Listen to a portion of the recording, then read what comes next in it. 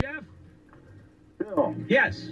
I got a big problem. Okay, 9 months ago, I booked a scuba diving trip to Vladivostok, Russia, and North Korea. I didn't know they do scuba diving in North Korea. Well, I didn't either. It was supposed to be the first trip of its kind. Okay.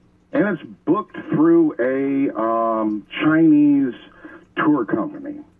They said, oh, taking an American is no problem. North Korea is the safest place. Don't listen to all the United States propaganda. You know, come and see the real North Korea. Okay, so I paid. I booked my flight. I booked hotels. I was really interested in going to this location. Well, last Tuesday, they emailed me saying, I'm sorry, but effective immediately, we have decided we're not taking any American visitors, but we're going to be glad to refund all of your money. Okay.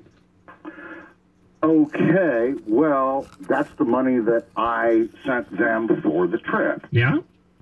So far, so good? Okay, well, it cost me $100 to cancel my airline. I paid $400 for the Russian visa and a letter of invitation, which I no longer need. Mm-hmm. It cost me $60 to... No, I get it. You have a bunch of expenses. All right. So yeah, your exactly. question, and your outside of the money that they're refunding it. It's going to cost me $780 Extra. To go. All right. How do I get that money back? How do I sue a Chinese company? It's a Chinese tour company. Yeah, good. And they're based out of and they have an office in the United States. No, they don't. Well, I would suggest, here's what you can do. This works. Okay. Is I'm assuming they have some method of small claims. I'm sure they have. So I would file their equivalent to the small claims court. You fly to China because it has to be heard there. Don't forget the hotel rooms and the food in China, and you're going to lose. So Why would I lose? Because it's China. Well, I would have to hire a translator too, though. Oh, right? yeah, that one too. And it could be that you have to hire a lawyer in order to deal with the Chinese legal system. So I would go for it. I would absolutely go for it. I think it would cost you, I'm guessing, $12,000. But okay, now if I sue them for discrimination based on national origin, they don't even know. They don't even have discrimination over there. They didn't cancel the tour. I know. I understand. No, they're liable. I get it. Tour.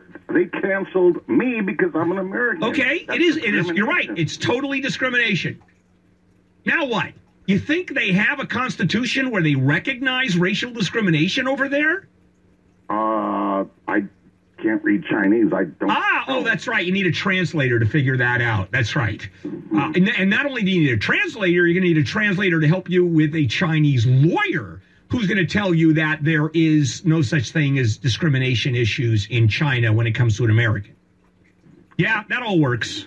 Hope you go for it. As a matter of fact, call me and tell me how that went when you do that. That's great. Yeah, it's great. You know, thank you for that. You know, every once in a while I get a call that I enjoy so much.